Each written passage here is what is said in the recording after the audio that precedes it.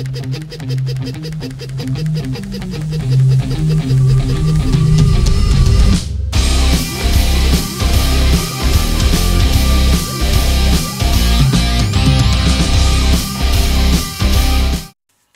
today's project is to put a Talon grip, the rubberized Talon grip, on the new P365 from SIG Sauer. So I have shot this gun with the standard grip, the way it comes, and it is good quality, excellent stippling that SIG Sauer has provided, sort of that E2 style grip. However, even with that type of grip for a small carry gun, I really do prefer to have that rubberized Talon grip on it. So the good folks at Talon have sent me the grip, and I'm going to install it on there, and I'm going to show you how to do it, just in case you're not familiar with the process, because I know the P365 is going to be a very, very popular gun, and so there might be a lot of new users and new shooters, new gun owners, and things like that that are not familiar with how to install a Talon grip. So first thing you do is you wipe it down thoroughly with the alcohol wipe that Talon provides. Now in this case, it's not terribly dirty, but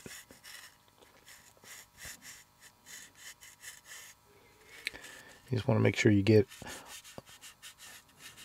any dirt and grime off, and mostly what you want to get off is any kind of oils, skin oil or gun oil, certainly. Anything that's going to prevent the adhesive from sticking. So the better job you do cleaning and preparing, the longer your application is going to last, the more you're going to like it. The other thing we typically advise is to take the slide off of the gun. In this case, I'm not going to do that because the policies on YouTube now are so confusing that I don't want to make it look like I'm doing any gunsmithing work by taking the slide off the gun and doing something to it. So, such ridiculous paranoia is what we're reduced to, I'm afraid. But typically, you know, obviously before you do any kind of work with your handgun, especially if you are new to handgun ownership, you want to be very, very certain that the gun is unloaded, which in this case I have done.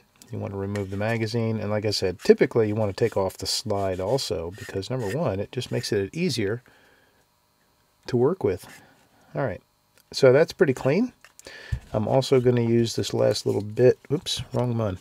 Also going to use this last little bit of alcohol wipe on the base plate of the 12-round magazine, because I do also have a Talon rubber grip to go around this base plate extension right here.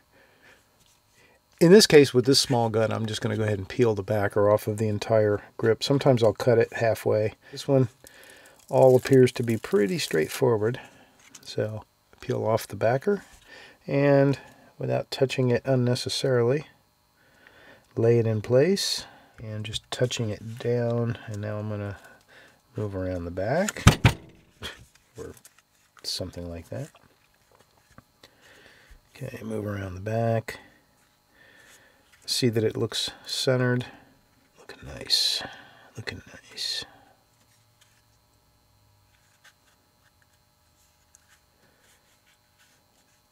Okay, that's fitting really well. Now in this case, there's no cutouts for any kind of logo, so we're going to cover up the words SIG Sauer that are molded into the grip. So then I work around the front here, and this is particularly interesting. There's a little, let me see if you can see it right there. See that little slit right above my thumb? That is to accommodate this grip, the finger groove area of this grip. So we want to also try to ensure that that is laying where it should there. And I'm going to lift up this front edge a little bit, tuck this under. That is standard procedure.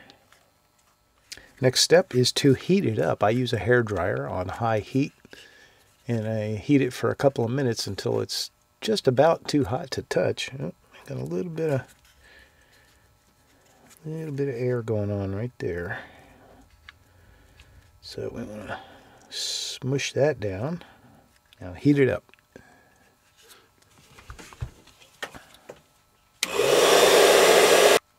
Okay, good and hot, and now smushing it down. This is very, very important. This is what makes it get down into the texture and really, really adhere to the polymer.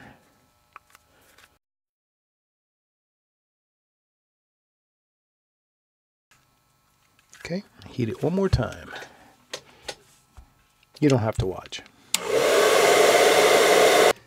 Let me address a question or two that I expect people would have, because I've been asked them a number of times, and that is, I guess first and foremost, why would you want to put a Talon grip on the pistol to begin with? Because in this case, Sig Sauer has provided a nice texture. I do like the texture of this pistol. However, there are some areas like up in here, up at the top of the back strap, and up in here. So quite a bit of area actually where there is no texture. It's just smooth. So this is going to greatly increase the textured area of the pistol. Probably it's going to double it, I would think. Number two, it's a different type of texture. This rubber, this granulated rubber, is just real tacky and sticky to the hand. So it really does help. Another reason is because it's a carry gun. This rubber feels a lot better against your skin, and it's a lot less harmful to your clothing than some aggressive textures on polymer. And perhaps last, this is a small 9mm, and if you put some, hot carry ammo or even some plus P ammo in this gun and shoot it, it's going to jump around. It did for me. And I find that with this full Talon rubber grip, I just have better control of the gun when I shoot it. And it's about the least expensive and easiest thing you can do yourself, quickly and easily, to your new gun. So when you go to Talon grips, I'm afraid to post links now, even below in the description. But if you go to talongungrips.com, which is real easy to find, make sure you use the discount code JustinO, because that will get you 10% off of your entire order. So go there, order all the grips you need, use the discount code JustinO and get 10% off from the good people at Talon. And now, as a bonus, we'll leave that beautiful gun laying there, and I'm going to put the grip on this extension magazine base plate. This is the 12-round magazine. It is optional. And I'm going to start trying to outsmart myself here if I can. Start right here where I have something to line up to. All right. Okay. See, if this was a silk stocking, that seam is just right in the perfect place. Okay, same rules apply.